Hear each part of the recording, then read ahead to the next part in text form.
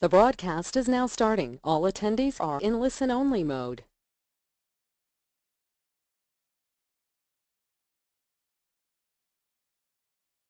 Hello everybody, this is Danny Bobrow, President of AIM Dental Marketing, welcoming you to this installment of the Practice Perfection web-based education series.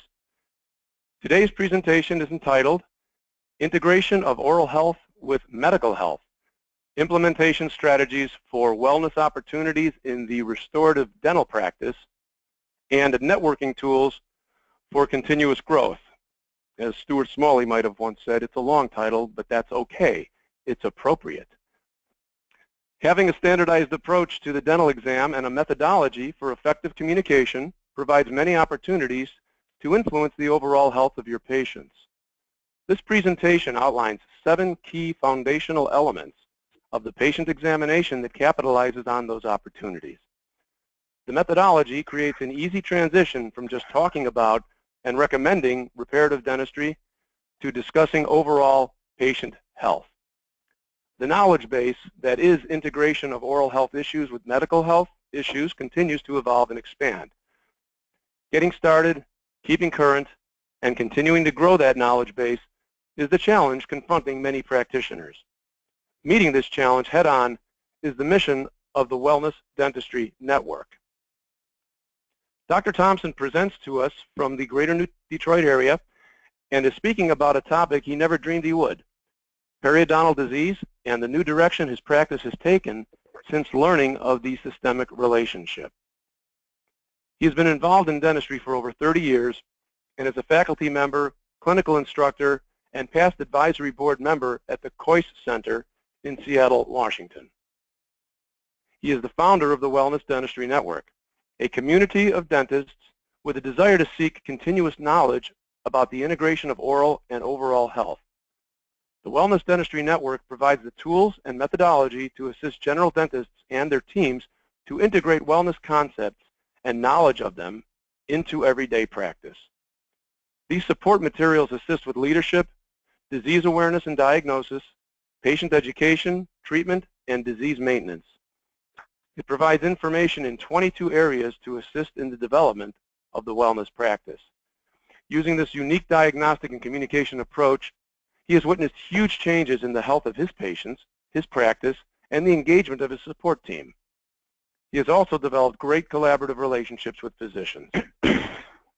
Dr. Thompson's full biography is available online and is considerable, but we will just, in the interest of time, move on so we can get to today's event and very special presenter. I want you to know that Practice Perfection webcasts run for around 90 minutes. While attendees are in listen-only mode, we invite you at any time to submit your questions or comments using the question button on your screen. We will allow time following the presentation to get your questions answered. If that should not be possible during the webcast, we'll see that they're answered shortly thereafter. Those who view this presentation may also apply to receive 1.5 hours of continuing education credit. Shortly after the webcast, you will receive instructions on how to receive your CE. Participants are cautioned about the dangers of incorporating techniques and procedures into their practices if the course has not provided them with adequate clinical experience to allow them to perform it competently. And now, it is my pleasure to welcome to the Practice Perfection stage, Dr. Douglas Thompson. Hello, Doug. Hi, Danny. How are you? Thank you so much. Great. You know, thanks, Danny. When we were in dental school, this is what we learned to work on. We called it the stomatognathing system. And, you know, we thought it was just the teeth and maybe a temporomandibular joint and a few muscles of mastication. And obviously, we wanted to perfect the system so people could speak and swallow and eat. However, when you start to look at it, and if you look at it in a little bit of detail, it's a very complex system. Additionally, and you're not supposed to be able to read that screen, but it just lets you know there's a lot of things going on in this whole system. Additionally, we've learned recently that new research supports that this oral health and the oral health issue may be more important than what we previously thought. And all of us that have been studying this surely understand that. In practice, I started to really struggle with what do I evaluate when I'm looking at the system, and when I do evaluate it, how do I record the results so that I can communicate it in a meaningful way to my patients and really state the significance of what's happening. And then I only have an hour and 15 minutes or an hour, maybe an hour and a half sometimes for my new patient exam. So how do I do it efficiently? And then how do we keep it simple? Because it can get very complex in a hurry when you start to think about all those pieces and how they fit together. So tonight what I hope to do is I want to outline some key elements of how I've broken down our integrative oral medicine, that's the name of my practice, how we've broken down this dental examination, and how we've learned about health-related topics that spin off these key elements. And then what about some barriers? What about the barriers for some of you that might be thinking about implementing these concepts in practice? I want to identify and talk about some of those. And then I want to discuss some communication techniques that will create distinction for you. I think to the average consumer, a lot of us look the same. We just look like another repair shop. But if we create some distinction in our communication, it really allows us to stand out. And then I want to talk about some of the non-dental elements that can be influenced because of your dialogue with patients. And I mean, these are things that you may have not thought of. And then I want to learn how this methodology can increase your physician relationships and enhance those and increase referrals. And then I want to talk about something that we set up because we don't want you to have to keep coming back to seminar after seminar. We'd love for you to be able to grow with a collaborative group of us, and that's the Wellness Dentistry Network. And I'll share some information with you about that as we close. And then I want to talk about a few of the visionary possibilities that we have if we could get some combined data from this network activity. So my practice has really taken on a new shape. We've transitioned this wellness practice model, and we started just by looking at the mouth, but then we learned not too far into our journey that this person really has a greater overall desire for wellness. They really want great balance and wellness in their lives, and we can help them achieve that. And I can tell you and share with you that there's no better allied health professional than you that has considerable face time with your patients, where if you start to talk about a few other things about their health, they will be amazingly receptive and view you differently. This information started to come to us the significance of overall health, I should say, started to come to us way back in 2004 with the Time magazine, which was sent out to the entire public about inflammation and how inflammation links to a lot of other things. And then in the more recent work by Jack Callan, The Inflammation Syndrome, which I would advise all of you to buy this book and set it on your operatory shelf, starts to talk about how cardiovascular disease is being redefined as an inflammatory disease of the blood vessels. And what do we know about that? We know by the picture on your very right that the mouth is a great contributor, can be a great contributor of organisms that can help enhance and affect this system. This is what we want to prevent in practice. We think, and we work with physicians that think this can be prevented, but every 34 seconds somebody has a heart attack, and every 41 seconds every 40 seconds somebody has a stroke. And we have a new Vietnam every month in the United States to heart attack and stroke death, and this can be totally prevented. And one of the things you can do in your dental practice is start to learn the risk signs of people who might be at early risk for heart attack and stroke and start discussing some of these things with them. This is the paradigm that we have to get past. It's so common because this is what patients think we do. They think we fix teeth. However, they also think that we're not the people that can make them better. But we're really happy today that we can change that paradigm. And not only can we make them better, but we have a significant role, and they trust us. They trust us, and we have time with them. So it's a great opportunity. As a matter of fact, I don't know how many of you have passion for the overall wellness concept. And in fact, Danny, if you could, I wouldn't mind finding out what people think about that whole passion issue for the wellness concept.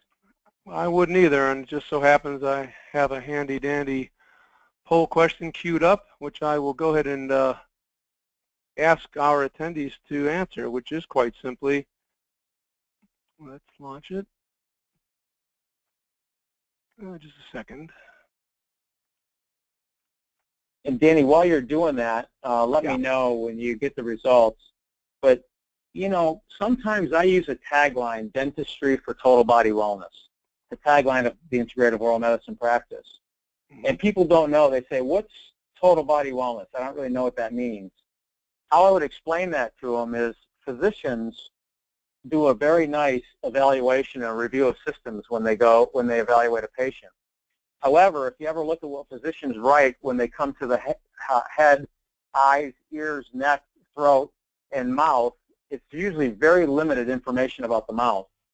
So I know that you can be healthy and have you can be sick and have a healthy mouth, but you can't be healthy with a sick mouth.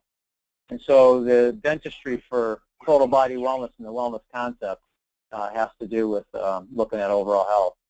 Danny, let me know when you I will. have We've that. launched it. We're not seeing voting, so I think we have to push another button here. We're just, but I think your explanation certainly helped. Oh, there we go. Yeah, I had it. All right, so it looks like we've got 76% of all attendees having voted. We're going to go ahead and Good. close out the poll now. And not surprisingly, a full 81% of those in attendance do indeed have passion for this concept. And 19% are not sure. 0% have said no, and I think that's, I think you can help everybody. Yeah, well, why it's important is because if you're going to start to have other health discussions in the practice, you need to have a little bit of passion, or somebody does. And the reason why is they hear it in your voice. So we need to have some passion, and we need to be able to help people with lifestyle management. And believe it or not, I have patients in my practice that wear activity trackers, and I help coach them and other things for some exercise physiology. So we also have to understand risk-based treatment planning, and I'll talk to you a little bit about what that means in risk-based treatment planning. And we use risk assessment tools. You're going to be very familiar with some of my risk assessment tools before the end of the session. And we are concerned about overall health as the main objective, not just tooth repair. I'll very often have patients come in with a tooth-specific problem. And I want to reiterate that it's very important to always address someone's chief complaint at that first, or chief concern at that first visit. However, we make sure we interject some other information about how that relates. And then we have to study a little bit of medicine. I'm one course away from having my fellowship in anti-aging medicine, and it's important to study a little bit of medicine because it takes us to some new horizons. And then this is a key piece, searching for metrics. We like to really measure what we do. And one of the things I would encourage all of you to do, if you're getting great results in the practice, find some measurable that you can use to develop some metrics so that we can put some math behind our success. And then we have to do a little marketing. Yep. Got a question for you before you go on. Yeah. Just tell us a little bit about this fellowship in anti-aging medicine. What is it? How long does it take? Who offers it? And yeah, it's done through the American Academy of Anti-Aging Medicine. The Functional Metabolic Institute has a program. People can go and take courses, and they can. Can be between $10,000 and $15,000, and you go and take these courses. And they're usually weekend, 4-day courses, and there's a series of them depending upon where you are. But dentists can join, and we're actually trying to put a program together for some of those groups. So it's and I'd be very happy to share more should someone email me. Yeah, I would love to learn more about that. That's fascinating. And you know, I better do it before I get too much older. That'd be a good idea. Yeah. So we have to have this interaction with physicians, which is great. And sometimes we have to adopt things a little bit early. But if what I'm here to do is help hold people's hands so nobody has to adopt anything early kind of on their own.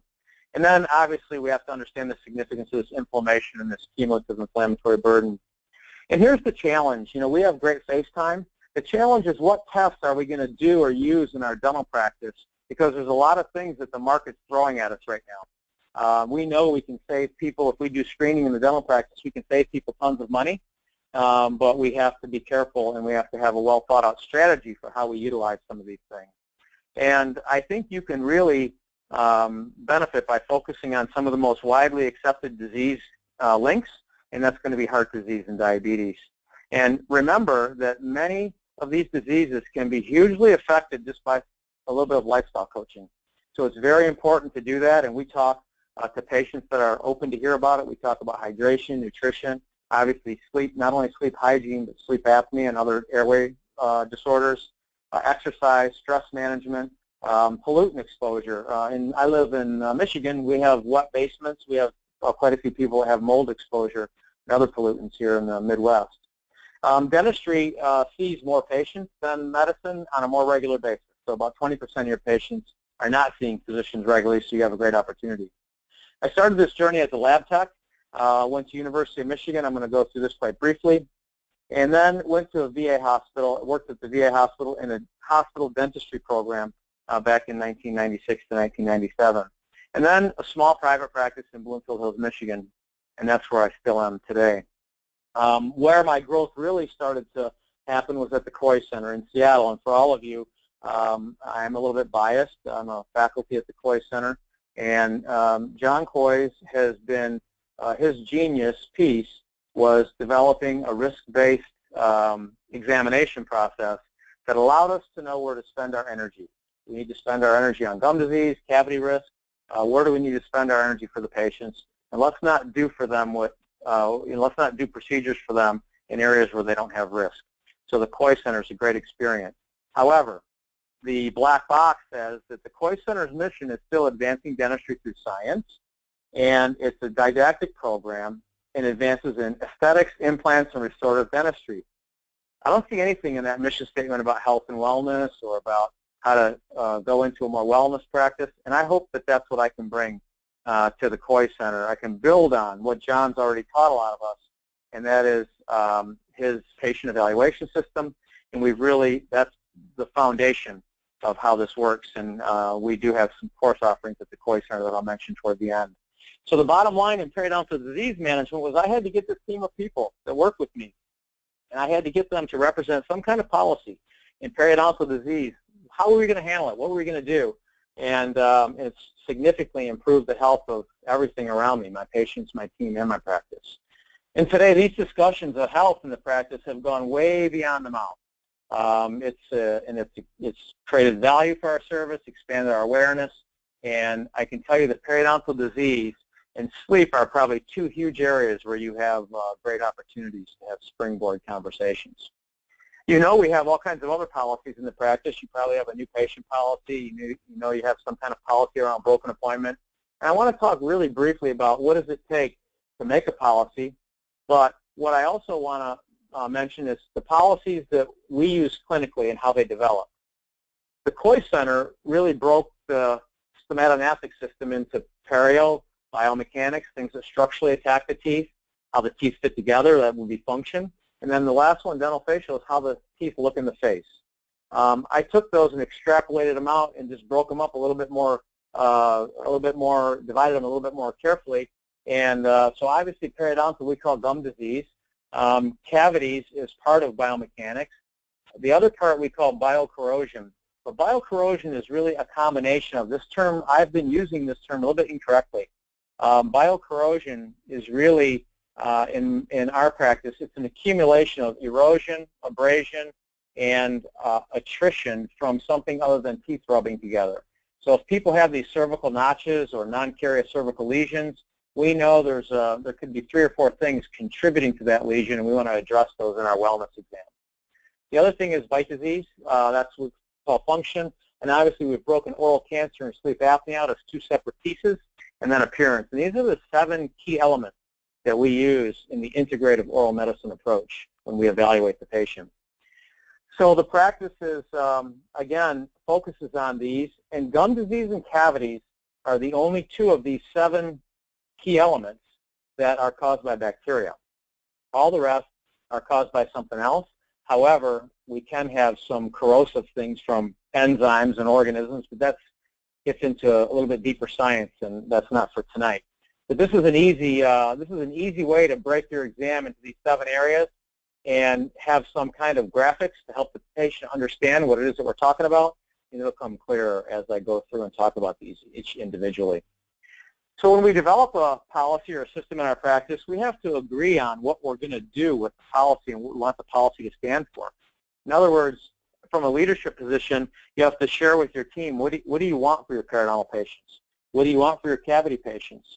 And we want to decide also what kind of tools are we going to need to enforce this policy, and what are the steps, and who executes that, and what do we measure? And these are some of the things that we, as part of the Wellness Dentistry Network, we're trying to lay out the foundation of who does this because this is now starting to get into implementation. How do we actually make it work in practice? And we need to have a clear methodology for how we do that. So this is the anatomy of a policy or a system, any kind of system about anything. It could be it could be an administrative policy or a clinical policy. In addition to that, what we have to have in order to successfully implement this policy, we have to have leadership. We have to, somebody in the practice has to state what they want. And it could be the lead hygienist, it could be the practitioner, it could be the best communicator, it could be the dentist's spouse. You know, you've all seen it. We don't know who the leader of the practice is, but that leader of the practice needs to state what they want for the patients. And then we have to have disease awareness for the patient and the team. We have to have diagnostic criteria. What is it that we're going to use? How are we going to diagnose the patient? And then how are we going to educate the patient? Because I can't take time and talk to every patient for 20 minutes about gum disease. And we want to take these diagnostic conversations and these patient education conversations out of the hygiene room. We don't want to burden our hygienists with any more stuff to do. So we want to create escape routes for these discussions to go on in consultation rooms, learning labs, some other methodology. But we don't want to have the hygienists. These hygienists do a lot of work. In our office, they're periodontal therapists. They do a lot of work in an hour, and we really need to lighten up the load in there if we can. And then treatment, what kind of treatment do we do, and then how do we maintain the patient? These are all things that we're going to go through, and these are all key elements of each one of these 7 key elements. These are key pieces of each one of these elements. So the relationship to whole body inflammation and heart disease and diabetes, gum disease, is a huge opportunity for us. In cavities, we talk about pH, we talk about obviously food choices, microbial balance.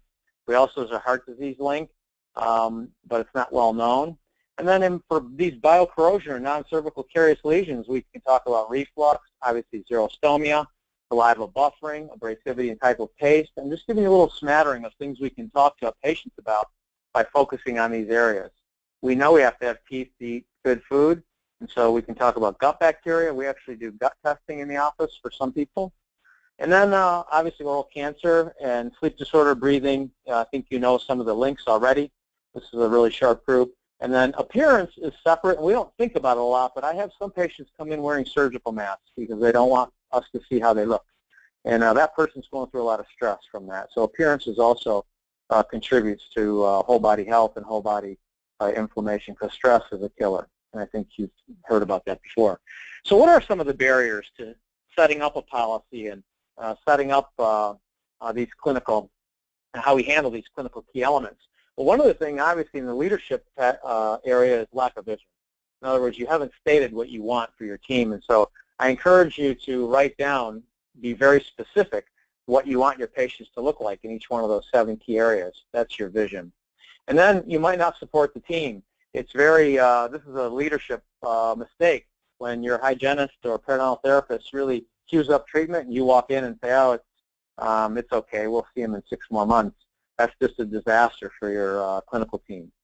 And then, believe me, they don't forget that, and they stop making the recommendations after a while.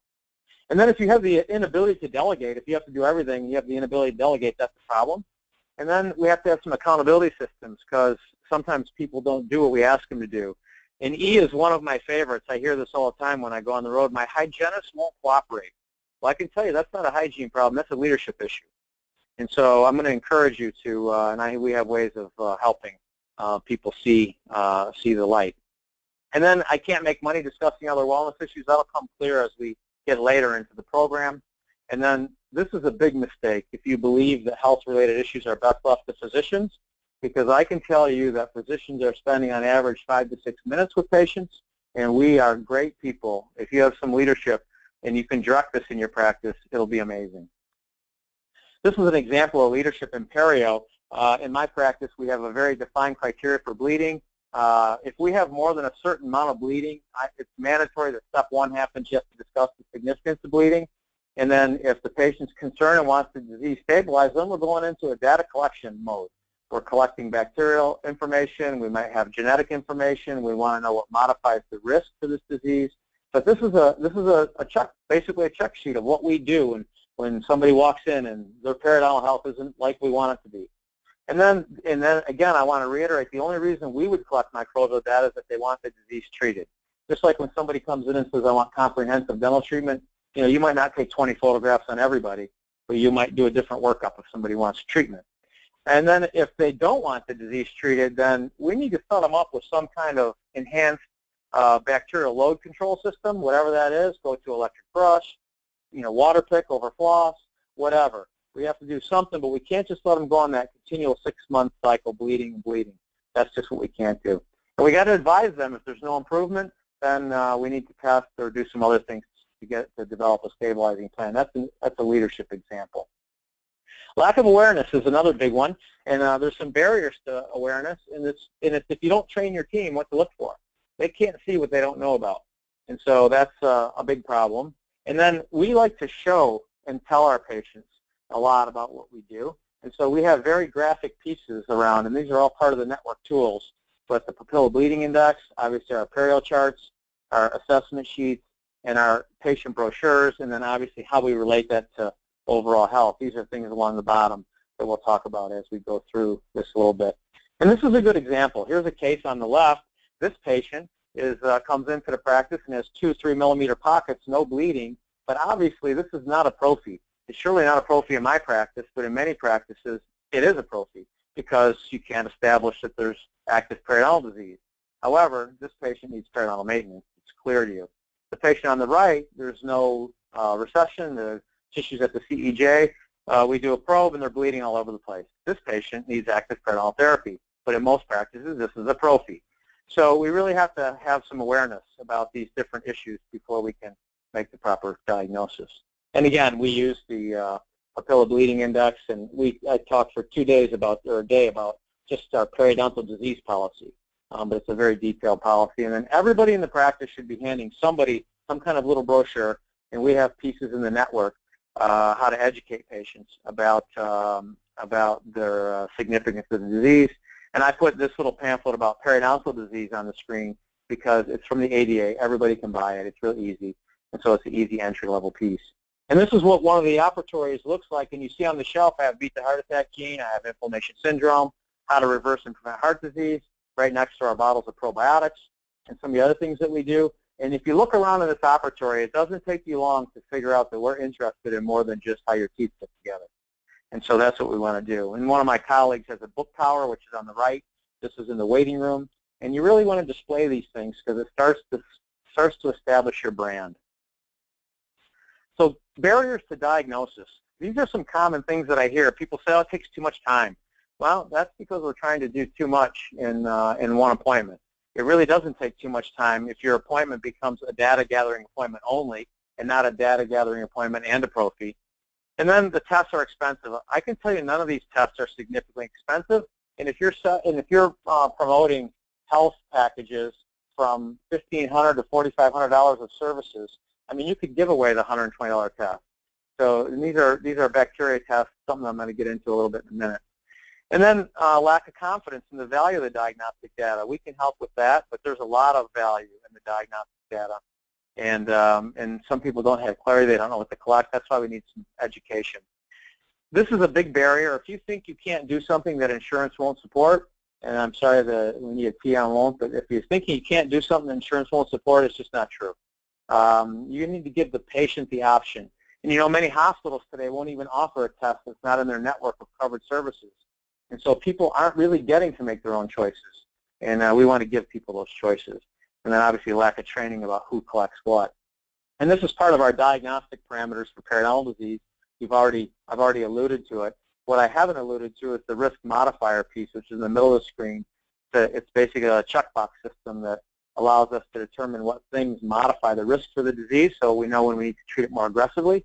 And then we collect microbial data on all active periodontal disease infections, and it really helps. And then we collect some genetic information occasionally. But that's, again, a little bit of a different topic. Patient education, when we look at this, we need a simple way to discuss this. And if you lack a simple way, then it gets really hard. I can't explain periodontal disease in a bunch of words, but I can do it with some graphics. And that's what the WDN is about. We've made a lot of different graphic pieces to help. And then it doesn't need to take long because you can give literature and patients can go home and they can call you back. You can set up a separate consultation. And then I can tell you that patients are concerned about their health because some people think that I don't need to educate them about that, they won't do anything anyway. You wouldn't believe how many patients have come back sometime later and say, you know, I couldn't think about it now, but now I'm ready to talk about it. So never give up.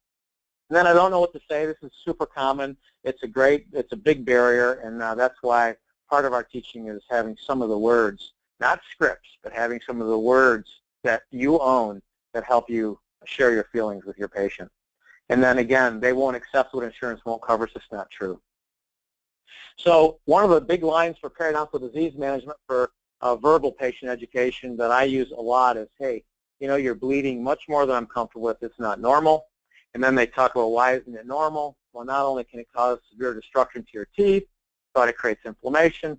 This inflammation, as referenced by some of these books that I have around, is significant to your whole body health, and it in fact can affect your vascular disease. And so it's really simple. And once you start going into that conversation, people change the way they think about what you're talking about.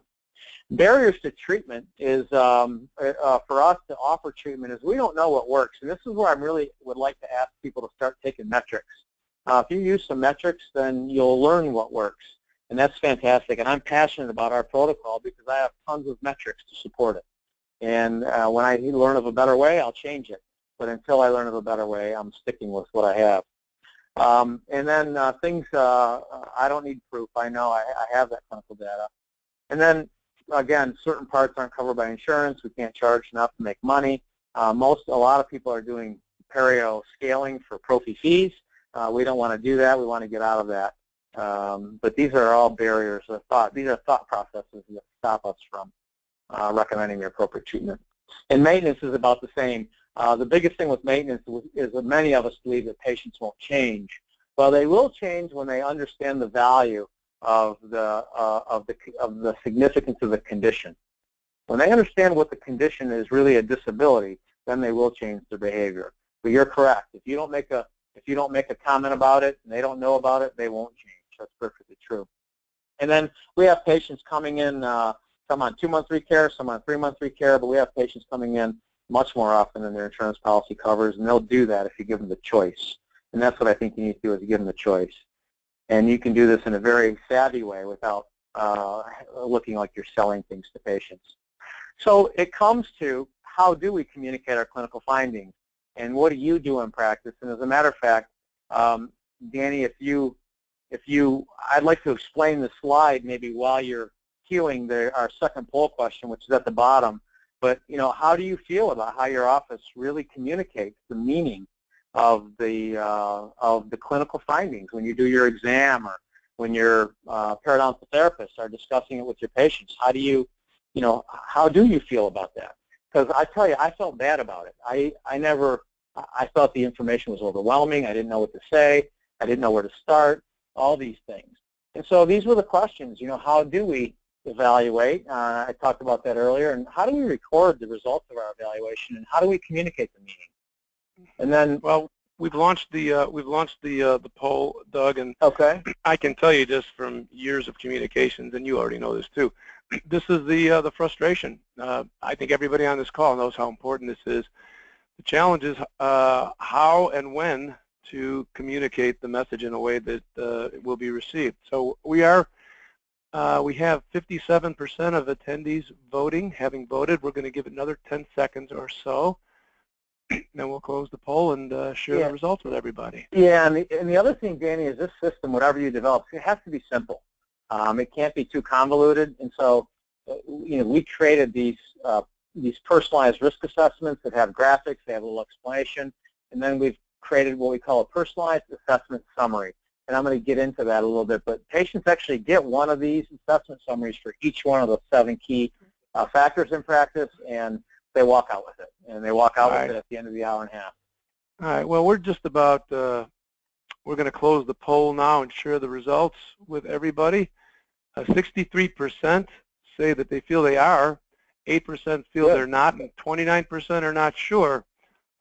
So a nice cross-section there. And, I guess the proof is in the pudding. If you're consistently having people say yes, then I think you're doing pretty well. If you don't get that sense, that's why Doug is here, to help. Well, that's great. That's great. But there's still a little bit of room, it sounds like. And you know what, Danny, if there's one person on this call that I can help change the way they communicate to patients, each one of you on this call, if you're a doctor or if you represent an office, you might touch 1,500 to 3,000 patients in your practice. So if I can convert one of you, that would make my night. And even if you're effectively communicating, it doesn't mean that we can't be more effective. We don't know. We don't know if we may think that that 65% treatment acceptance is acceptable, and then you break it down to the different protocols that you're recommending. You may see that you do well with certain presentations and certain types of patients, and with others you're continually challenged. So there's usually room for improvement, I think. Yep, and then this is the study. This is a study that actually supports the fact that if we personalize risk communication, and when we do that, it really significantly changes how the patient feels about what you're telling them and their ability to adhere to your advice. So when you have this clinical data and it's personalized, you really make them own it. They feel like these conditions are much more serious. They start to understand their susceptibility factor. They think that your treatment's going to be effective and they're going to be able to follow the advice, and they feel really positive. And so that makes a big difference. And there's no question when you just tell somebody, oh, you have a 4-millimeter pocket, they don't know, or a 6-millimeter pocket, they don't know what that means. And when you start to communicate and personalize this information, it's really huge. So this is a study that supports this methodology, and it's really been valuable. So the risk assessment, it's an awareness piece. We have these, creates awareness. It's a simple checkbox system. It creates awareness for patients and their teams about what we're concerned about with gum disease, and what are the risk factors that might indicate that they have a gum disease issue. And what we really want to do is further develop these risk tools so that they're predictive. If somebody checks a certain number of boxes, then, you know, darn it, I want to make sure they have periodontal disease. And if they're checking the boxes and the risk things say they have disease and they don't, then we need to change the question. So we're constantly work and refine that. But it gives these patients a great understanding. And this is an example at a wellness trade show. We actually worked at a vegan trade show, and the slide on the left is our booth. And those 3 of the risk factors are on one table, 3 of the risk factor sheets are on one table, and then 3 of the risk sheets are on the other, risk assessments are on the other table. And patients walk by and they visually see these things. We have a vertical banner in the back, what's your risk, fill out our free risk assessment. And again, this is the nature of the integrative oral medicine approach, and patients absolutely migrated to this look. And then I'm so proud of one of the doctors in Rochester, New York, part of our one of the early kind of the founding members that helped me start to test some of the Wellness Dentistry Network tools. Sam branded, these are all of our tools branded for his practice, and this is what we do when you get engaged in the network, is we brand these things for your practice and then they become yours. But the concept's the same.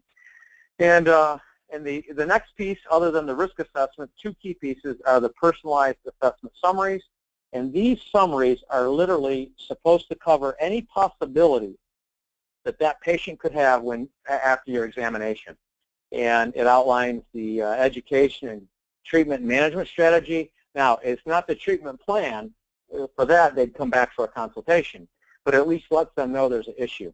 It clarifies what oral health issue is important out of all these 7 key dental elements, which are on the left, and it creates clarity about what kind of products, what kind of recare frequency, and what kind of procedure frequencies we should have for patients in practice. And I'll show one in a little bit more detail. And the key piece is it's personalized. It's specifically for them. And these forms are not designed to have the words perfect. They're designed for you to scratch things out, write things in. That's what personalizes a disease for them. It's your customization of some kind of walkout assessment. That's what really personalizes a disease for them. This is an example of that. Just to give you an idea, the top paragraph on the personalized gum disease assessment talks about the consequences if they have the condition.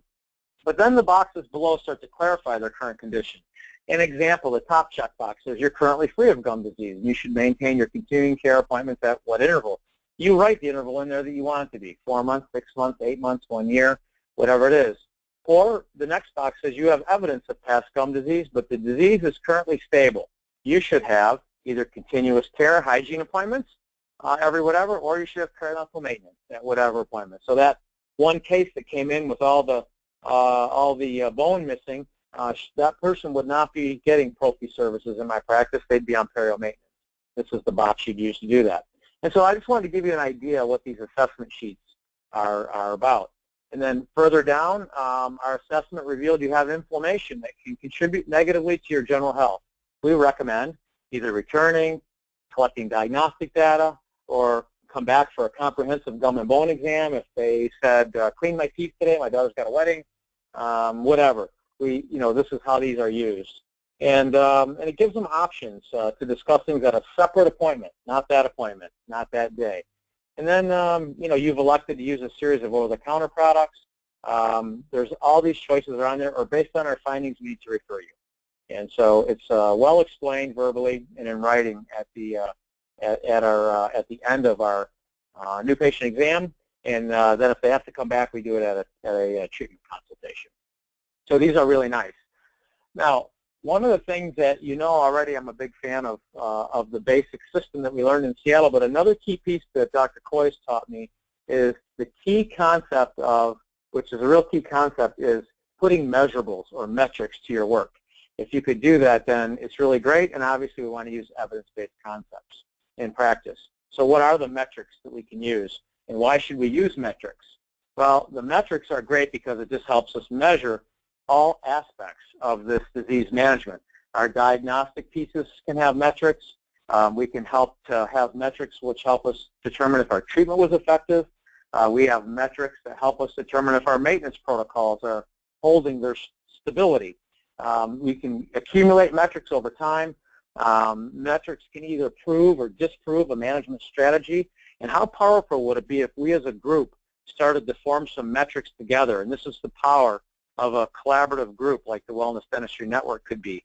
It would be phenomenal because you could actually start to gather some great data. And then metrics for the patient further personalizes the clinical data. Hey, here's your number, here's your record, here's whatever, and it really helps.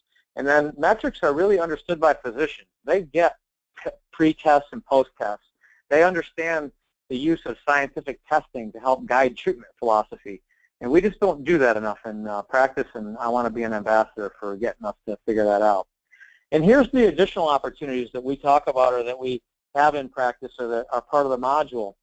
We have strategies for early disease detection for some of these main springboard diseases like heart disease, diabetes, hypertension, insulin resistance, and then yeast management. Yeast is becoming much more prevalent as a considerable maybe pathogen. And we have yeast management strategies for both the mouth, the sinus, and the gut, which are all kind of tied together. And then obviously some lifestyle things like hydration, nutrition, exercise, and stress management. And then supplementation is important, so we have a module on supplementation. And then exposure to both metals, dietary pollutants, and then mold. We talk a little bit about that and have testing companies for that. All of these things have metrics tied to them. And then a little bit about compounding. We have that in the WDN, but it's not a metric-based thing. It's just different medicines that we use. So again, here's our wellness trade show booth, because this is now another key point. Before I get into the specifics of each one, we have to show people what we do, and so we have to market. This is the marketing part. We have to do a little marketing, and it's just gathering your team and going out and showing people what you do. Has huge, huge results. Again, this is our vertical banner, very graphic, easy to understand. People get this when they understand they have risk, and they walk by the booth and they go, oh, I think I have that. And then you just start to talk to them about it, and before you know it, you have a new patient. And then different, saying the same thing. Let me interrupt you 1 second, Doug, about that if I can. And so, I mean, clearly that's what you would do or another client practice does to promote their protocols to patients in their community by attending health fairs targeting the consumer, right? Yes. Okay. And do you assist with that? Do you help develop these collateral materials? Yes. Yes. We have a whole, and part of the Wellness Dentistry Network is a whole marketing module. And so that marketing module is where do you get the banner made? Where do you get the table throw? The risk assessments branded for you. That's all part of the library materials. That's huge. Yep. Yeah. Great. Yep. It works out really well. And then obviously your website, which I'm embarrassed to say mine's outdated right now. We're working so hard on the WDN, the Wellness Dentistry Network website, but we got to keep that updated as well. But they say it says a similar thing. It's kind of a somewhat of a business card. And then it's 4 months old, it's outdated, you know. I know. And then these free, thanks Danny, and then these free giveaways are very important, things that you do in the practice. And we put a bookmark, we have a bookmark with each one of our books. And so when we give away one of these books to somebody who's looking at it or interested in it, then we stick a bookmark in it. It's a really nice, nice deal. So I want to talk about each one of these 7 key elements briefly, each one, and then we'll talk a little bit about the network. So gum disease, you know, the gum disease piece was what I learned about in dental school was how to prevent tooth loss. Well, it's much more than that, as you know. It's the inflammation and its effect on systemic health. So that's the key piece about gum disease. And this is the current model of periodontal disease progression. And when we go out and do 1-day or 2-day courses on this topic, we like to create awareness, obviously, about the health issue, which we're doing here, and you know your group knows real well.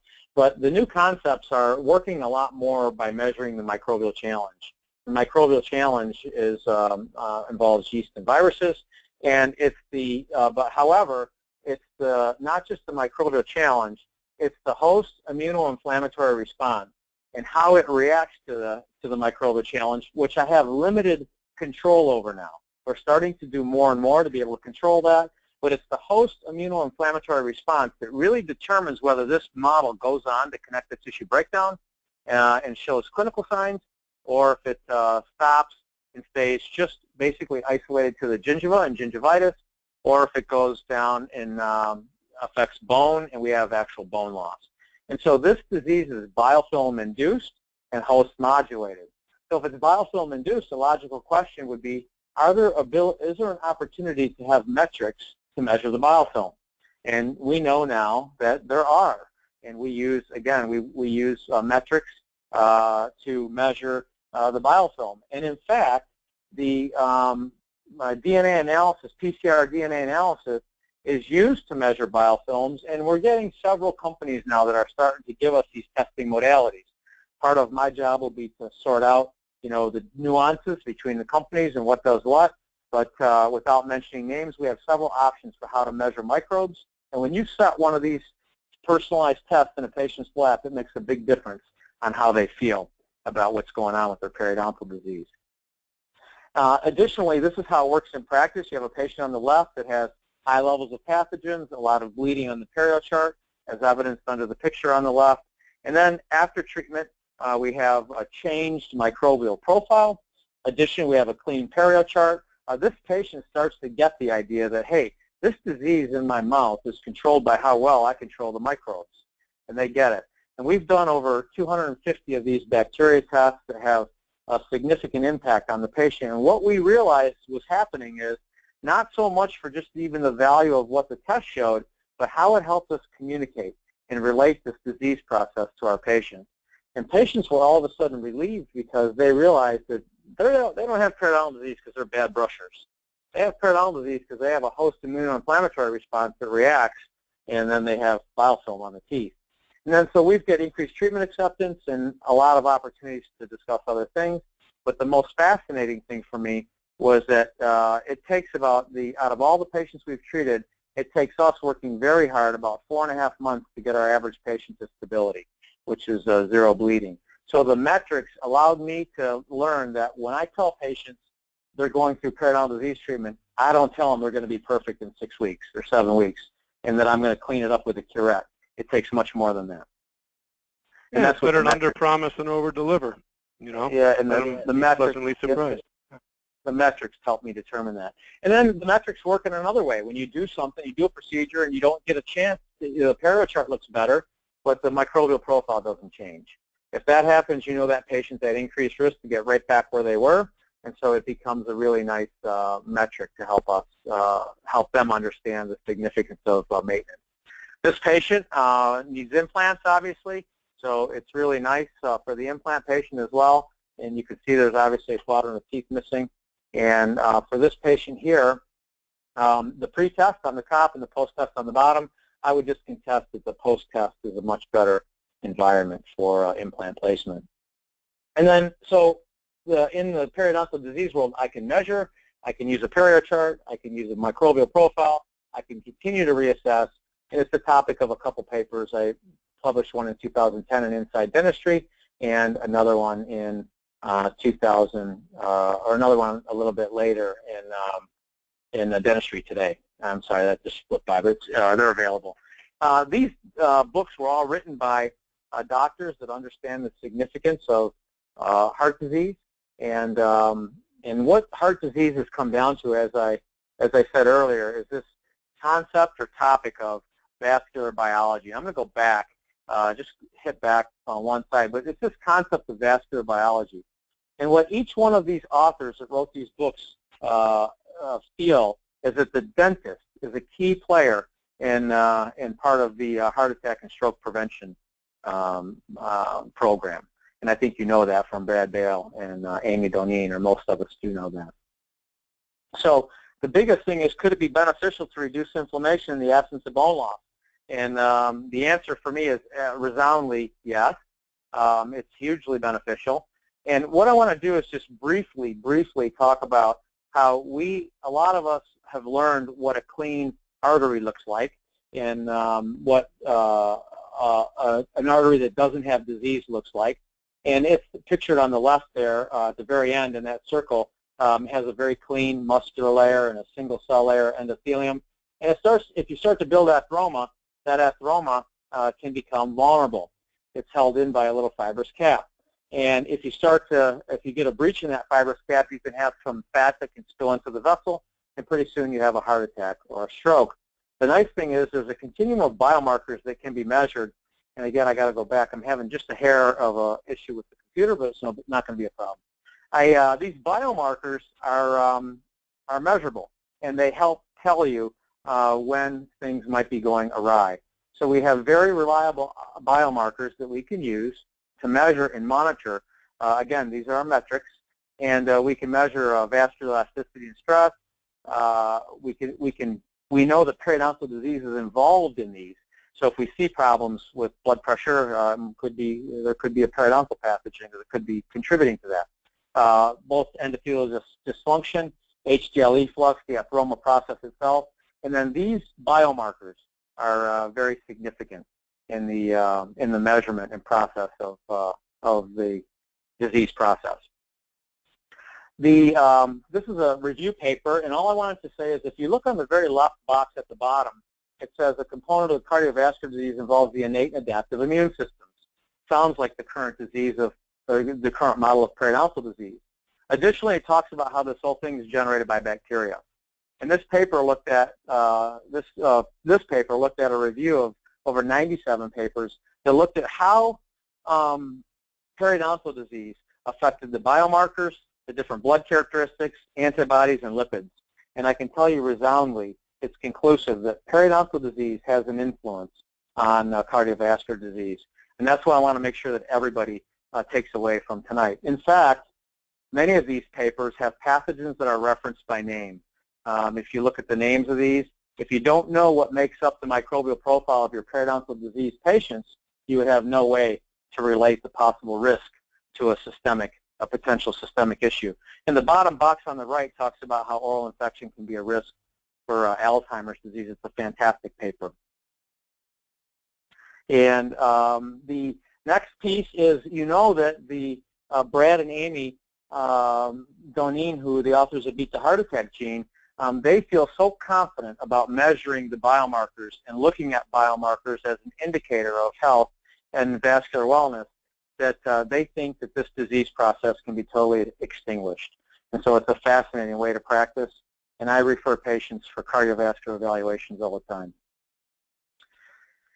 In the next slide, it talks about the significance of what we can see when our patients walk into our practice and sit down in front of us. And by looking at a dental history and a health history, these are all things that increase the risk of heart attack and stroke. And I want to share with you, when you look at some of these, and for anybody that might not have a computer in front of them, it's really things that you might not commonly think about, like psoriasis, stress and depression, gout, if you have a rapid resting heart rate, insulin resistance, diabetes, and obviously there's genetic components. But it's interesting because if you think about all these, and there's many more than this, but these are just some of the entities that increase people's risk of heart disease. When you think about that, there's many of your patients that have some of these. If they have periodontal disease as well, then I get really concerned about their health. And that brings me to Joan. Joan comes into my practice. She obviously has periodontal disease based on her periodontal chart with all those bleeding indicators, but she also has diabetes. She's a little bit thick in the midsection, increased adipose tissue, arthritis and rosacea, hypertension, a little bit of acid reflux, and obviously active periodontal disease. So we do some microbial profiling for Joan, but more importantly, I said, Joan, you have periodontal disease and you have several other risk factors for cardiovascular disease. I really think it would be good for you to have a medical evaluation. So I referred her out, and what I wanted to share with you is Joan's report. This happens to be from Boston Heart Lab, and you know from looking at just red, yellow, and green that the result on the left probably shows there's some issues. But look at the report. This report, by the way, is 38 pages. So if you feel like giving your patient 6 or 7 pages of information when they leave your practice or sheets or whatever is laborious, well, I can tell you the other people who are managing other diseases, really don't think that. And this report's broken down into lipids, inflammation, metabolics, and genetics. Sounds, again, a lot like the current model for periodontal disease expression. And it's fascinating, these reports, how simple they write the information out for the patients. So looking at that, just to give you an idea how they write this out, the box on the very left says, Joan, think of it like this. Too much bad cholesterol is like garbage building up in the street, blocking traffic. The good cholesterol acts like strong garbage collectors and large dump trucks that pick up and remove the garbage, keeping the streets clear. And what also happens is right next to that page is all of Joan's lipid evaluation. And I'm going to circle that in the red. And here's Joan's lipids. And you can tell some of these lipids are very high. So she has the building blocks of atheroma, and she needs to be managed. If we move over to Joan's inflammatory biopanel, it was terrible too. She has 2 of the biomarkers that we talked about earlier are significantly elevated. And the report says this: if your inflammation is not addressed, you have an increased near-term risk, 1 to 6 months, of a heart attack or a stroke. I can tell you, if you discover this for your patient, they think of you differently.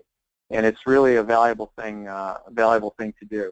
But I put this in here because I wanted to show you how the heart attack and stroke world is communicating with their patients.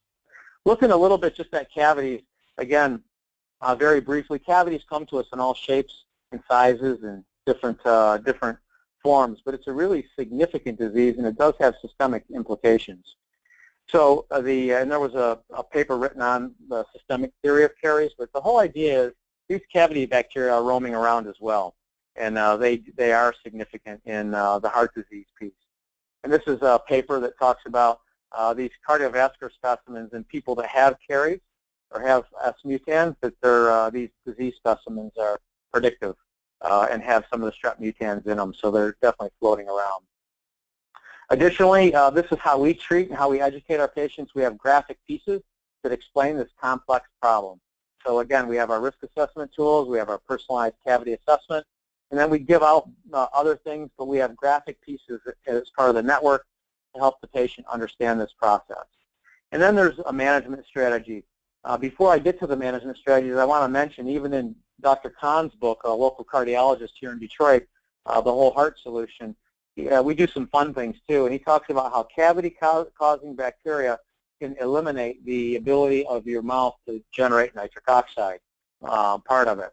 And so we even help patients with recipes and do other fun things to help them understand the significance of cavities and what it might mean to their vascular health. And so this is a summary of our management strategies. This is a very complex topic. We could talk about it for a long time, but we know cavities it's a disease of susceptibility.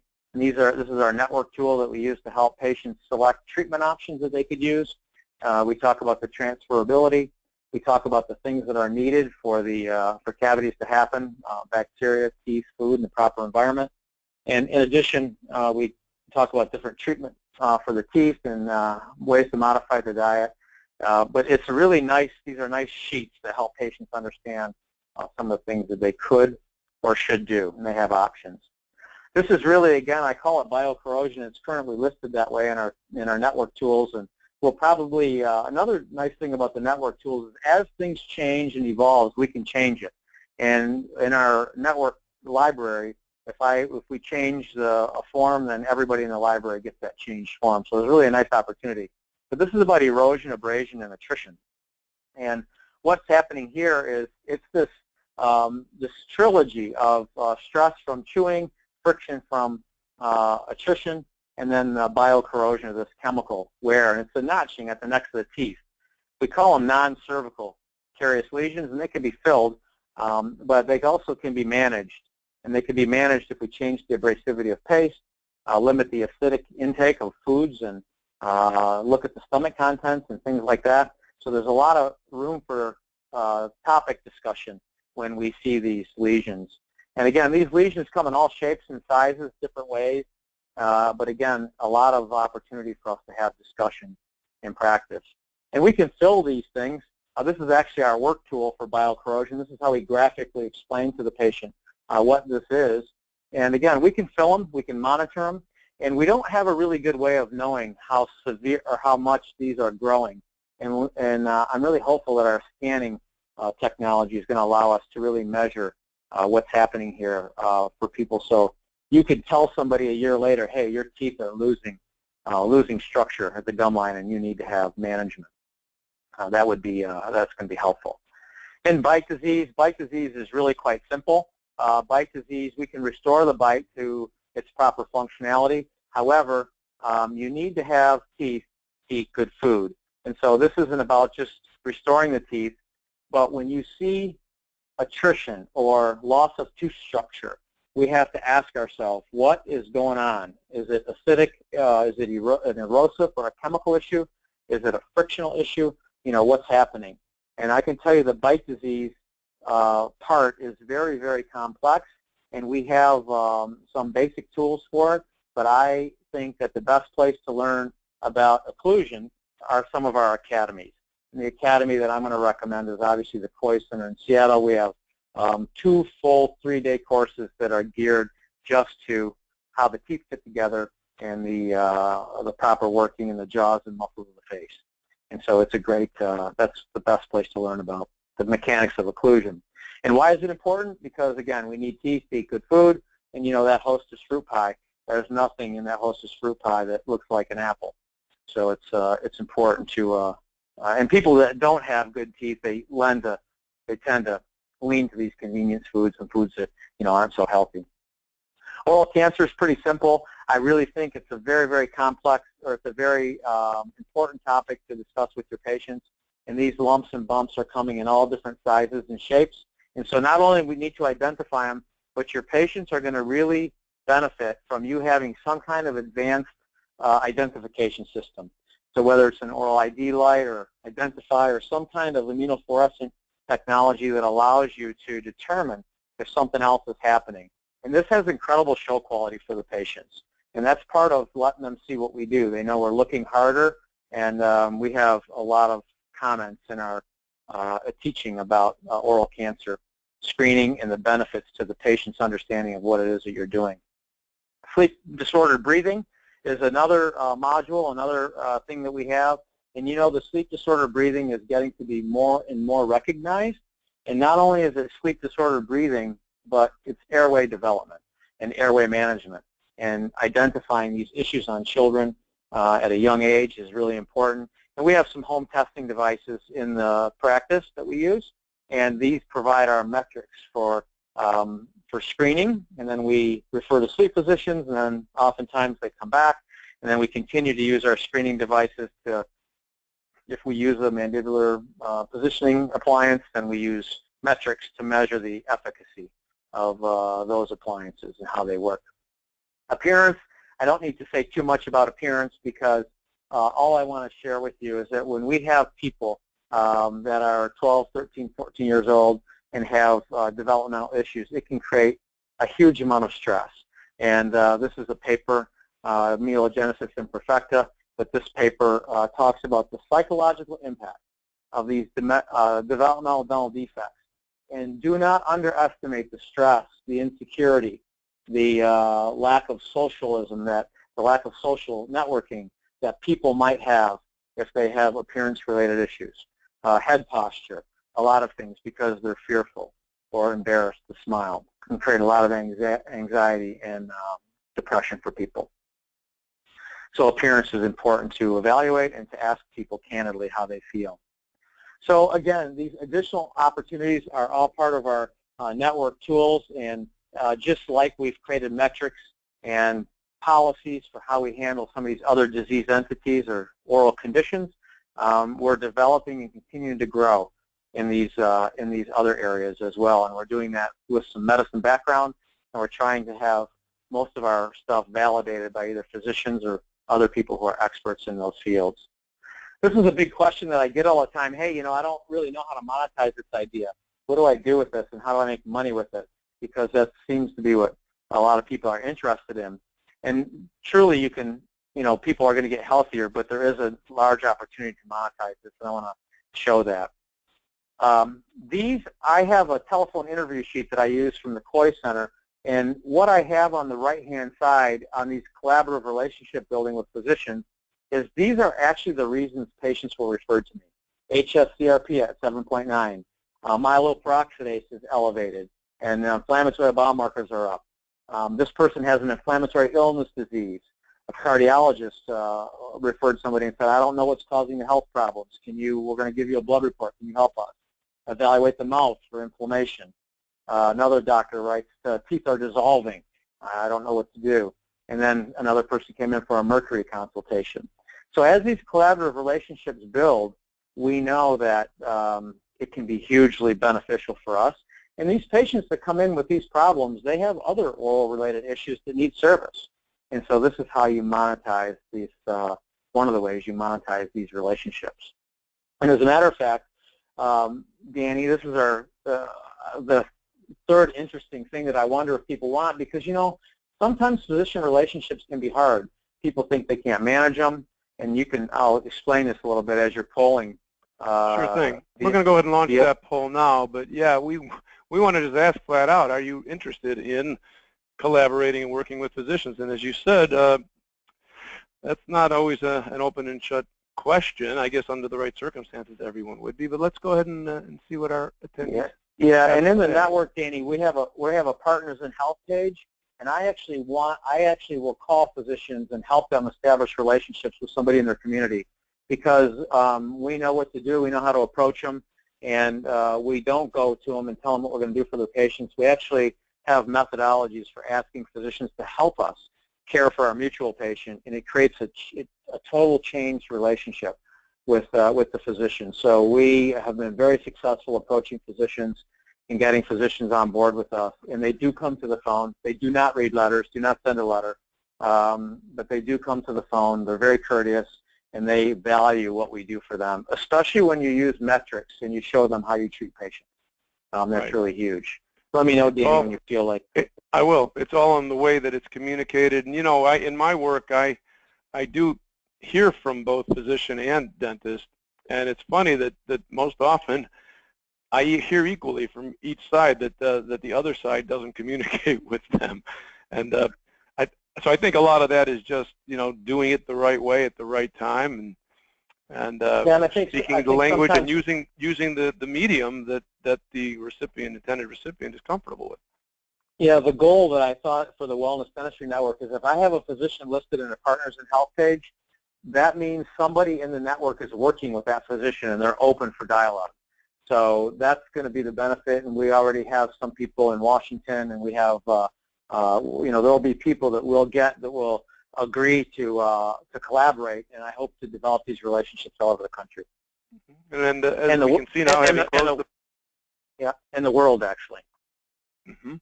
Having closed the poll, the results are in. 53% said they'd like to build a physician referral system. 29% said they have a referral system in place but would like to do more with it. And 18% they're not interested right now, perhaps in the future. We didn't have an answer, I'm not interested right now and never will be. I suspect that nobody would have said that anyway. Well, some of these physician referrals can require that you have to write a letter. I mean, some of it can take a little bit more work, but I can tell you it's valuable.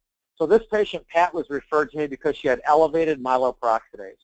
And so she had a family history of heart disease. She had elevated myeloperoxidase. She had some other issues going on, dyslipidemia, obviously, high blood pressure. She had sleep apnea that was not controlled. She was inconsistent with a CPAP machine. She had acid reflux.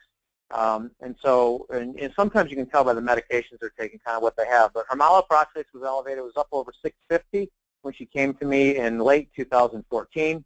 And from a periodontal standpoint, if your concern was only about bone, she gets the gold star.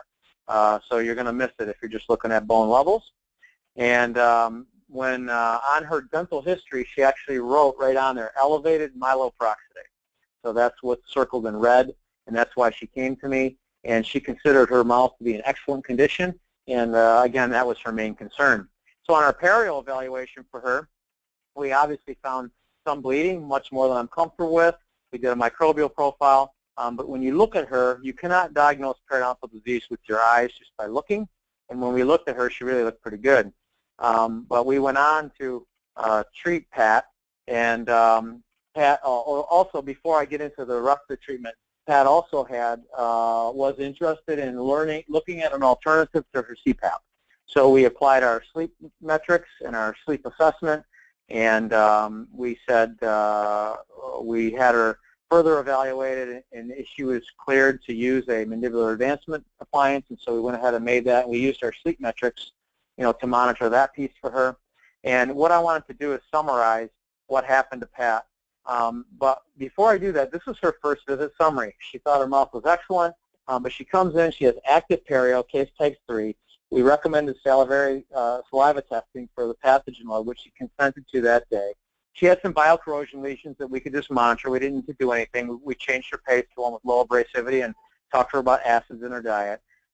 We suspected insulin resistance, so we asked her physician if he would consider a 2-hour glucose tolerance test. He consented. We talked to her about the significance of increasing her exercise, the Mediterranean diet, the reflux management, and magnesium supplementation. These are all little pieces that are part of the modules in the network.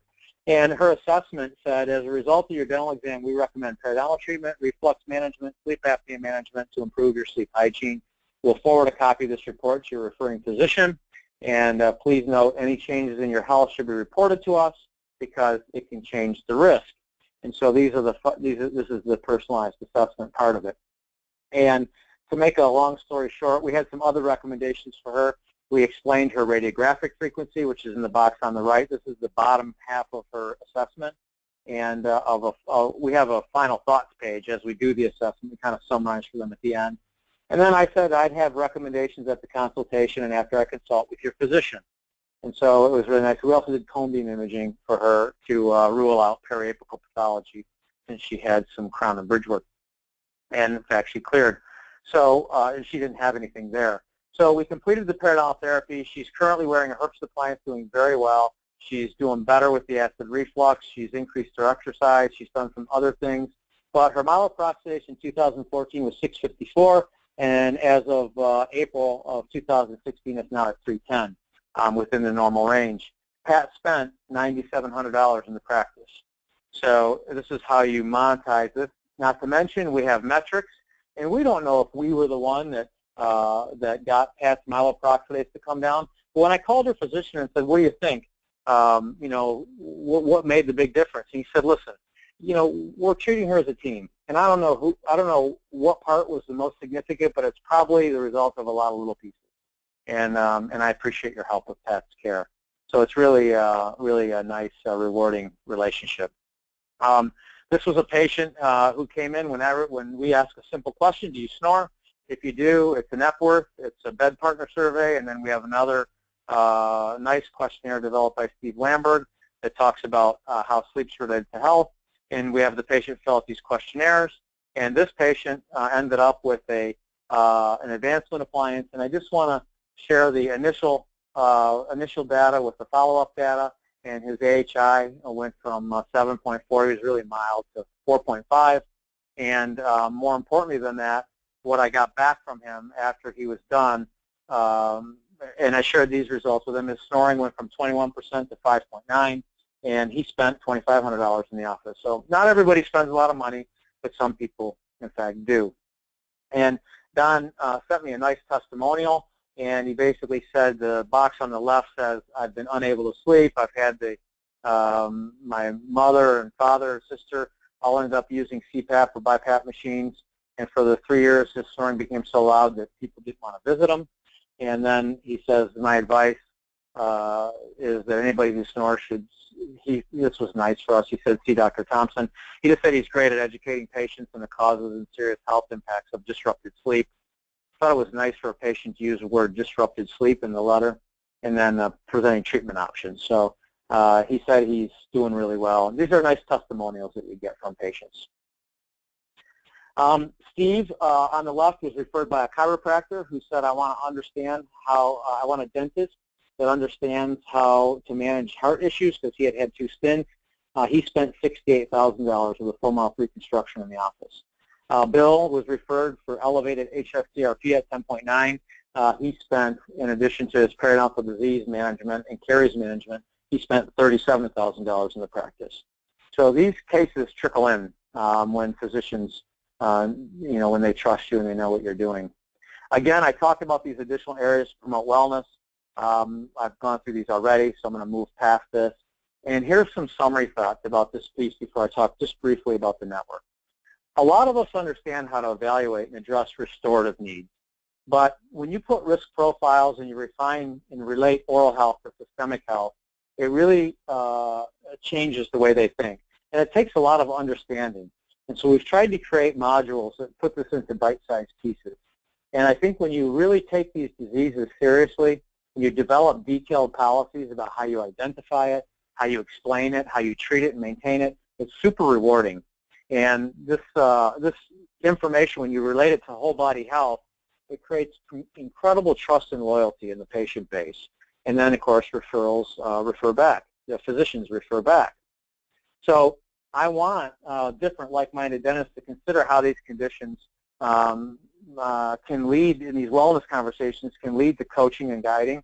They can affect overall health with measurable biomarkers. And I think together we can prove that managing patients this way has measurable health benefits, and it can save our patients lots of money and lots of unnecessary disease experiences. And how do you monetize this? If you're going to profit from the wellness concept, it comes from monetizing a reputation and a brand, not a dental code. So we really have to get past that dental code mentality. And again, there's 3 critical points about why the wellness movement is successful, and this is really significant, 3 things for you to think about in any of your endeavors, and it's really because it's unique, it's relevant, and it's true. And when you put those things together, you could have something really big. And so I hope that people will consider being part of the Wellness Dentistry Network and help us all grow in this wellness dentistry concept. So I want to go ahead and explain a little bit, and we reviewed how we communicate these findings. I'm going to move past, you've seen this slide already with personalized risk assessments and personalized assessment summaries, and we have a whole 2-day course on this process, and I showed some research and some literature that supports how patients are moved when they hear this way and how it's significant, and that's great. And I want to now just move to a little bit about the network, give you a little bit more information so it's a little bit clearer for people. Also, we do live courses at the Coy Center. This is a 2-day course, both November 18th and 19th and April 28th and 29th at the Coy Center. These courses are open to anyone. And this is a 2-day on not only periodontal disease management, but the whole wellness concept wrapped into a 2-day course. And I am a faculty at the Coy Center on all their Course 1 and Track 1 and 2 courses, although I have a very limited role, much more limited role. These courses in November and April will be my courses that we're going to be doing there. So the Wellness Dentistry Network, wellnessdentistrynetwork.com. We're just nicely getting this going. There's still some bugs in the system, but we're working it out. And what we are and who we are, we're all independent practitioners. I'm not asking anybody to sign franchise agreements or join any kind of groups. We're all autonomous. We want to understand the relationship between oral health and obviously overall health. And then we know we want to do more than just repairing teeth. And we're connected in principle, and we have this online learning hub, this online content that we're continuing to put together, and you've seen some of it throughout this presentation. Members learn how to execute the patient evaluation methodology, and it was optimized. We've worked on it a lot in the integrative oral medicine team with my integrative oral medicine team, and it's grown my practice significantly, well over 25%. And these 7 key elements and these 15 other elements have been really valuable. And the network's going to continue to grow, and the value of the network, I think, is continuing to grow with it. And if I get other people to help us, we can all grow together. Somebody shares a good idea, the whole group's going to get to see it. It's also a forum where members can exchange information, allowing them to stay current with less individual effort and time. So when you log on to Wellness Dentistry Network, if you're a member, I just gave you a little glimpse. This is our dashboard, and then the boxes are member directory, office forums, or tools library. This is where all the tools are. Quizzes, test your knowledge. We're going to develop that out. There's a forum. There's a whole module on marketing your wellness practice. There's videos, articles, and books that we've referenced, and then implementation audio files. I have an audio file for most of the tools that we use and how we use it. And actually, when I go ahead in our Office Forms Tools library, if you check on that box, this is what it looks like without seeing the whole library. This is 1 through 16, but when I forge ahead one more slide, here's all 23 boxes, and when you check on one of the boxes, what you see inside the box when you click on that is your form or your tool that we use, an explanation of the form if you hover over it, and the forms are all broken down into either letters for patients or physician, patient and team awareness tools, diagnostic tools, and treatment and maintenance tools. And some of these libraries are going to get quite large as we develop them and continue to grow them out. Why do we do this? I really wanted to reduce the barrier and expense of this traveling to seminars and time away from home. I wanted to have something that was online. And I wanted to allow consistent updated material as it evolved, and I wanted it to be affordable. Some of these consultation fees are unbelievable, the consultants, and I wanted something to be affordable, and I really want it to grow. And I wanted the data, I wanted to eventually get some collective data so we can validate more things. I'm going to have people smarter than me figure out how to help me do that. And then continue to define and refine these easy questionnaires that assist in this translational and transitional conversation from dental repair issues to whole body issues. And network members get this. So how you join the network, I'm actually going to show you how to do it. It's right now we're not going to continue to have this fee at this price, but we're just getting it going. So for $1,895 initiation fee, and it's about I think right now we're set at $1,100 a year to continue your membership. This is what happens, but you would just simply click on the join link. Click on the join link, and it will take you to the Wellness Dentistry Network Join Now. And if you scroll down to the bottom, there's a membership form. Click on the membership form, and here it is, the membership form. And actually, right now, I'm just taking membership forms, and I will actually call you personally and talk with you about your practice and what you're thinking about doing. And if you submit this membership form to us, then that will initiate the conversation, and we'll call and work together to get you enrolled and get you started in this. So I'm going to go back, Danny, to that last slide, and we can open this up for the few minutes left to a little bit of dialogue, and I'm happy to field any questions that might come up. Or Danny, if you have any comments about what I should do. Thank you very much. Well, I think you've done enough already. This has been but we're going to ask you to answer some questions. So you haven't quite done enough, I guess. But job well done finishing. We've got 7 minutes remaining. We had an unusually engaged audience today, Doug. I'm sure that's a credit to the content and the presenter. Some of the questions were asked earlier on, and I've tried to scan down them while still paying attention to you, so that we don't take up time asking questions that I think have been more or less answered. Here's a quick one. Somebody said, why must there be 4 or more areas of inline bleeding, I guess, to meet your criteria? I'm repeatedly hearing we should have 0 tolerance for bleeding gums. Yeah, every practitioner has to decide what they're comfortable with. And patients, the 0 bleeding that would be great if that's your vision in practice and you decide to do that. There was so much disease in my practice. I'm embarrassed to say that all of my patients were prophy patients 7 years ago. And when I started, I just had to pick a number. It's a random number. It's arbitrary. It's what I thought. I know if they have one bleeding spot, I get it, it's inflammation, but I wanted to give people, I just felt comfortable personally that, hey, if you have 5 spots of bleeding, and I have some offices that say, I think it should be 10, and I have other offices that say it should be 0. It's personal. You decide what you want it to be, but create clear vision for your team, what you want. And in my practice, when I was starting to clean up an older practice, believe me, I had a ton of bleeding, so we set it at 4 or more. No science behind that at all. Totally random. Understood. Yeah, you got to start somewhere. You got to be realistic. It just gave the springboard. It allowed the springboard conversation to start to happen. Hey, you're bleeding more than I'm comfortable with. It's not normal, and it's worked out really well.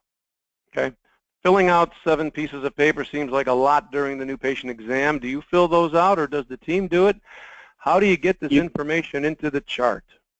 You can do it either way. You can have your team, my assistant knows when we're collecting the exam data in the first 30 minutes of the exam, she knows already what we're going to be, that we're going to be talking about abrasion, or we're going to be talking about acidic drinks. And so we have the support pieces of information are coming. What I'm hoping you guys will have, every office that joins the network will be allowed to have 4 users in the office. So you could actually log online right in the operatory, and you could click a print on a form and print it up front, and they could pick it up front.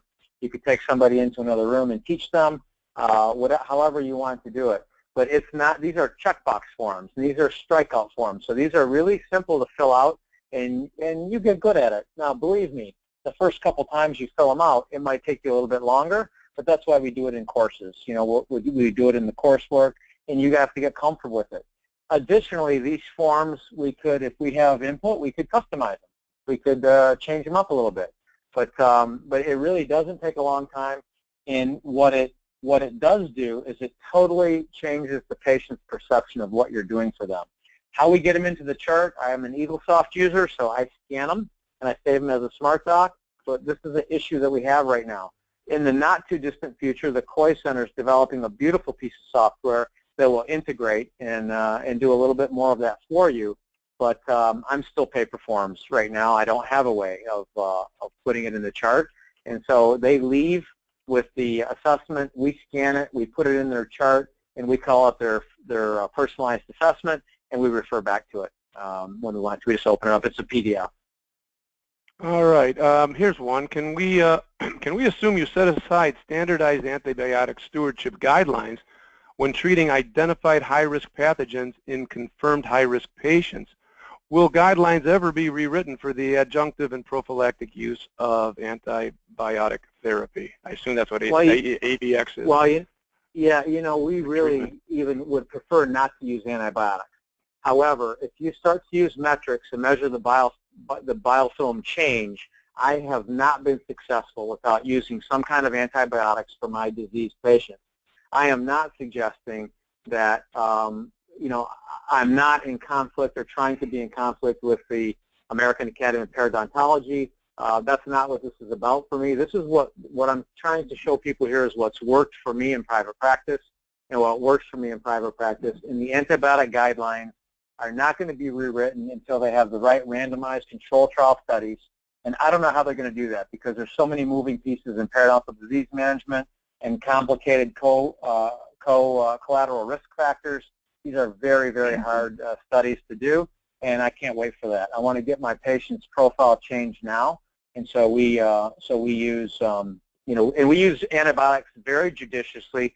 We call each physician of everybody we use, and we support every patient with probiotics. And that's a topic that could be an hour discussion, right? Right. Yeah, I know. Well, you and I touched on it a little bit briefly while we were preparing for this. I think Tricia. And I'm not an expert in microbiology, by the way. Well, this is the age of specialization. You know a lot, but yep, there are people I'm sure that you defer to. Here's a question which you've implicitly answered it, but specifically, where do sugar and fermentable carbohydrates fit into your wellness plan? Sugar and carb consumption will dictate biofilm formation. Yeah, one of the books that we have on our shelf, and that was, I'm not sure if it was in the book slide, but it's SOS. It says Stop Only Sugar. We think sugar and fermentable carbohydrates are responsible for candida overgrowth. We think that sugar is a big problem. And so when we have patients that want to do one thing that might really affect their health, and they're involved in eating refined sugar, we really try to help them eliminate that, because that's a huge thing. We know that, and remember, if people don't eliminate it, we can at least help them moderate. And, right. and it's one of the things that we could have a role in future activity tracking. In some of your nutrition apps, they track indulgences or sweets, and so if you want to do some health tracking, you could help patients monitor that. Yeah. But we have different strategies, and it's important. Excellent. Do you let me just ask, do you talk about xylitol much to your patients? Absolutely. We have a xylitol fact sheet. We are very respectful of the work that L.A. Phillips has done. Xylitol is an important part for those that can tolerate it, and for those that can't, we dissolve xylitol in water picks for people that don't want to swallow it. And xylitol is a big part of the practice, of these. And, believe me, to give each one of these little disease modalities 3 or 4 minutes doesn't do them justice. Right. And we like to continue to learn from you. That's the idea of the network. We can, especially if you can put some metrics to it. If you can put some metrics to it, and other than to say, I think they look better, or they're bleeding less, that doesn't really tell me a whole lot. And you have some kind of metric that we can use and say, look, I took this many patients, put them on this. This is what happened. That would be beautiful. And I think we're going to have cool, neat ways in the future of measuring biofilm, both biofilm energy, ATP, and other things about biofilm that will help us understand it more. All right, buddy. That's all we've got time. There are a lot of questions. I will send them to you, and you can answer them offline. Okay. I loved your presentation based on how many people stayed on and signed up in the first place. I think I'm not the only one. I particularly loved your emphasis on the importance of policy formation and the consistent implementation and leadership and overcoming those barriers. And I think another big value add is the information exchange forum you're talking about. I think that's gonna add to successes, because people can share their successes and their challenges, I assume both clinically and managerially, correct?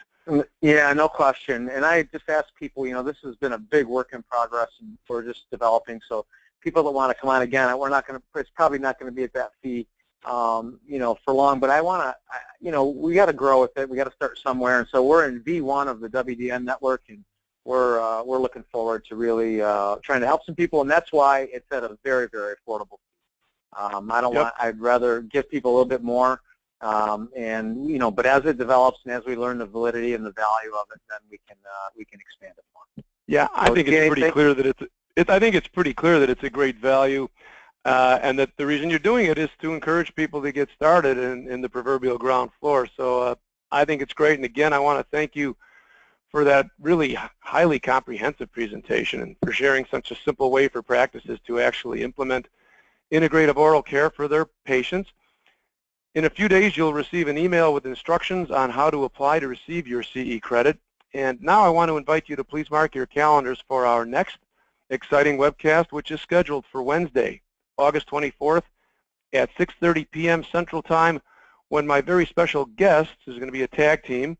It'll be fellow AASH members Patty DeMatteis and Laura Bucher, who will together deliver simple steps to optimal oral systemic patient management.